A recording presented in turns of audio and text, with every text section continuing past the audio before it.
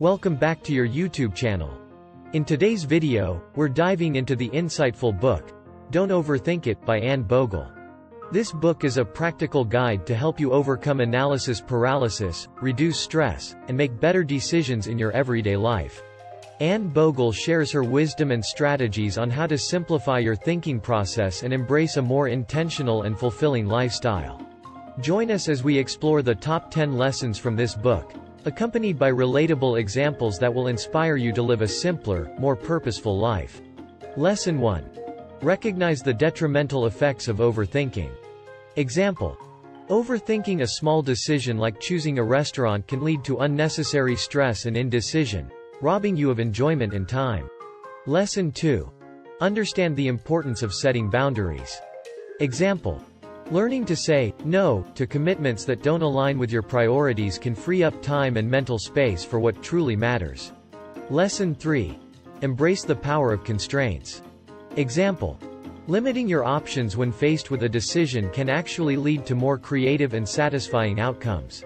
Lesson 4. Practice gratitude to combat overthinking. Example. Cultivating a gratitude mindset helps shift your focus from worrying about what could go wrong to appreciating what is going right. Lesson 5. Avoid the perfect trap. Example. Striving for perfection often hinders progress and causes unnecessary stress. Embracing imperfection can lead to greater personal growth and satisfaction. Lesson 6. Utilize decision-making frameworks. Example. Applying decision-making frameworks, such as the pros and cons list or the Eisenhower matrix, can streamline your thought process and lead to more effective choices. Lesson 7. Seek simplicity in your environment.